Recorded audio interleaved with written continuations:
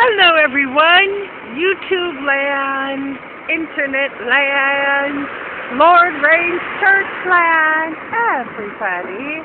I'm here in Dover, England, the place where they cross with the English Channel.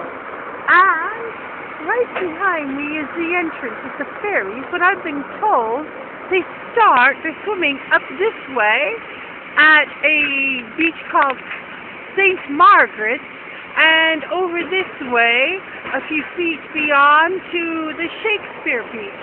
But right behind me is a picture, you see, or a statue, and I took a picture of it already, of Mr., I think his name is Nichols, who crossed the English Channel and returned.